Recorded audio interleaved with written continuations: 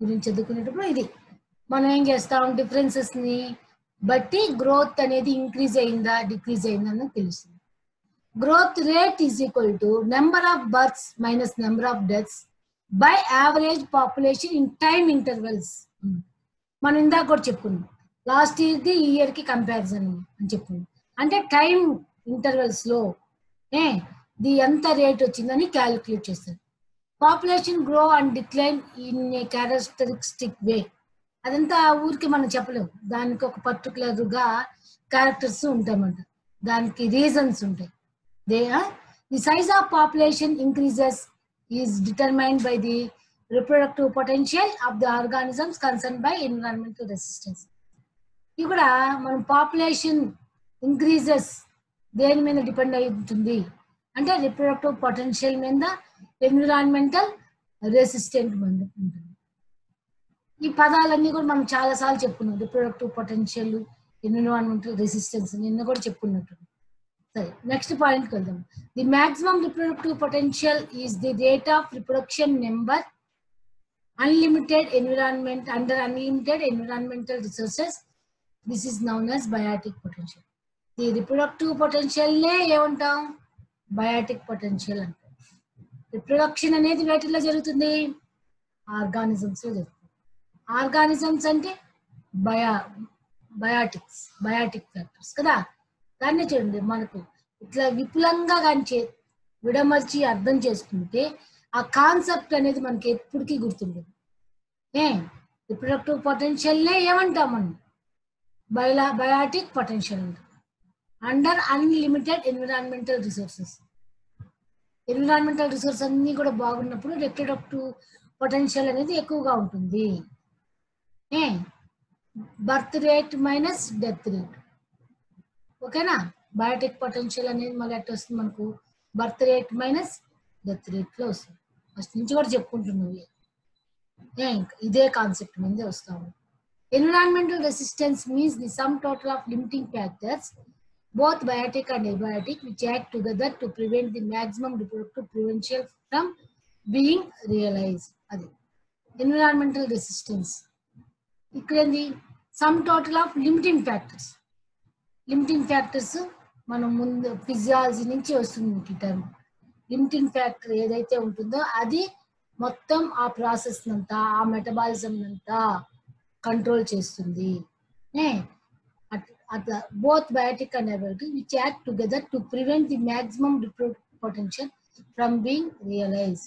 Okay, environmental resistance అది ఉంటే మనకు ఈ బయోటిక్ పొటెన్షియల్ కూడా ఎక్కువ అవుతుంది.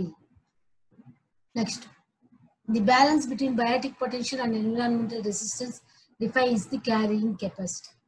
ఆ రెండింటి మధ్య ఉండే రిలేషన్ ఏది చెప్తుంది, బయోటిక్ పొటెన్షియల్ ఎన్విరాన్మెంటల్ రెసిస్టెన్స్ కి రెండింటి మధ్య ఉండే రిలేషన్ ఏది తెలియజేస్తుంది, క్యారీయింగ్ కెపాసిటీ అంటాం. ఇవన్నీ కూడా చాలా ఇంపార్టెంట్ టర్మ్స్ అమ్మా. క్యారీయింగ్ కెపాసిటీ అంటే, క్యారీయింగ్ కెపాసిటీ అంటే ఇక్కడ ఏం చెప్పుకున్నాం, Biotique factors minus environmental resistance. Okay, next growth కర్వ్స్కి వస్తాం.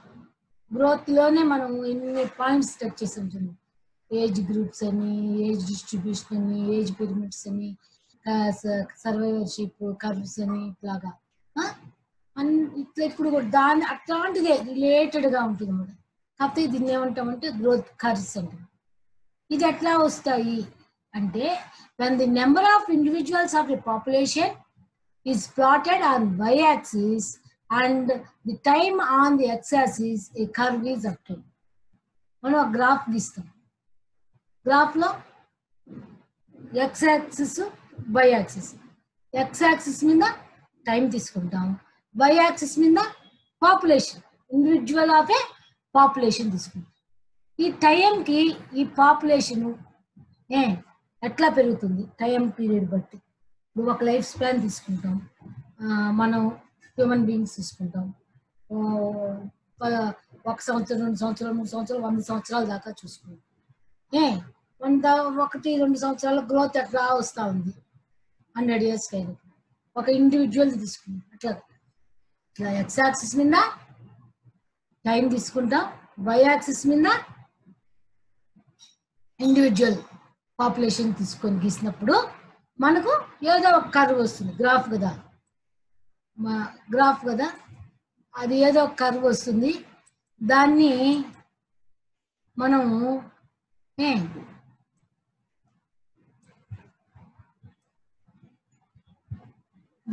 కానీ గీస్తే అది ఏ షేప్లో ఉందో దాన్ని బట్టి దానికి ఆ పేరు కూడా ఇస్తాం. అట్లా గీసే దాన్ని ఏమంటాం అంటే గ్రోత్ కర్వ్స్ అంటాం. ఏమంటాం? Growth curves.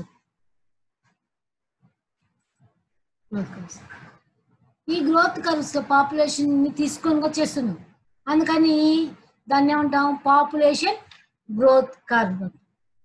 ఈ పాపులేషన్ గ్రోత్ కర్వ్స్ ఎన్ని రకాలుగా ఉన్నాయంటే 2 basic forms of growth curves can be identified.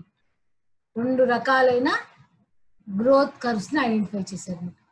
The J shaped growth curve and yes shaped are sigmoid growth curve. 2 రకాలు ఏంది? ఒకటి జే షేప్డ్, ఒకటి yes shaped are sigmoid growth curve. Sigmoid growth curve అని వీటికే మామూలుగా ఈజీగా ఉండడానికి జే షేప్, ఎస్ షేప్ అని పెట్టుకుంది. వీటి exponential growth curves. This is probably the best simple model of population growth. ఇది బాగా దీంట్లో పాపులేషన్ గ్రోత్ ని బాగా సింపుల్ గా మనం రిప్రజెంట్ చేయొచ్చు. It predicts the rate of growth are decay of any population wear the per capital rates of growth and death are constant over time. మనం దీనివల్ల ఏం చెప్పుకోవచ్చు? మనం ఏం ప్రిడిక్ట్ చేయొచ్చు అంటే దాన్ని తెలుసుకోవచ్చు, దాన్ని ఒక ఎస్టిమేషన్ చేయొచ్చు అన్నమాట. గ్రోత్ రేట్ ఆఫ్ గ్రోత్, అది గ్రోత్ పెరుగుతుందా తగ్గిపోతుందా, ఇవన్నీ టైం ప్రకారం ఈ గ్రోత్ రేట్ కానీ డెత్ రేట్ కానీ ఎట్లా ఉన్నాయి, కాన్స్టెంట్గా ఉన్నాయా, చేంజెస్ ఉన్నాయా, ఇవన్నీ కూడా ఈజీగా మనం ప్రిడిక్ట్ చేయొచ్చు, అంటే ఊహించవచ్చు. In exponential growth models births, deaths, immigration takes place continuously. ఒక గ్రోత్ అన్నప్పుడు మనం ఫస్టే చెప్పుకున్నాం, పాపులేషన్ అంటే ఫస్ట్ పాయింట్ చెప్పుకున్నాం, size and density. It is depend on 4 characters. Population increase అవ్వాలంటే 2 చెప్పుకున్నాం, పాపులేషన్ డిక్రీజ్ అవ్వడానికి 2 క్యారెక్టర్స్ మెయిన్ అని చెప్పుకున్నాం. అవే ఏమి? అవి మోర్టాలిటీ, నేటాలిటీ, ఇమిగ్రేషన్ 4. ఇవన్నీ కూడా ఈ ఎక్స్పోనెన్షియల్ గ్రోత్ జరుగుతుంది అంటే ఈ 4 వాటి యొక్క ఇన్వాల్వ్మెంట్ అనేది ఉంది. This is a good approximation for the growth of most biological population. Biological populations అంతా కూడా గ్రోత్ అనేది ఈ రేంజ్లోనే జరుగుతూ ఉంటుంది. Human populations grow exponentially when resources are plentiful. బాగా అన్ని రిసోర్సెస్ అన్ని బాగున్నాయనుకో పాపులేషన్ గ్రోత్ ఎక్స్పోనెన్షియల్ గా ఉంటుంది. ఎక్స్పోనెన్షియల్ అంటే నెక్స్ట్ ఇది సిగ్మాయిడ్ గ్రోత్ కర్వ్. ఇది మళ్ళీ చెప్తాను, మనం మ్యాటర్ చెప్పుకొని చెప్తాం. ఇంకోటి ఏంది? సిగ్మాయిడల్ గ్రోత్ కర్వ్. దీన్ని లాజిస్టిక్ గ్రోత్ కర్వ్.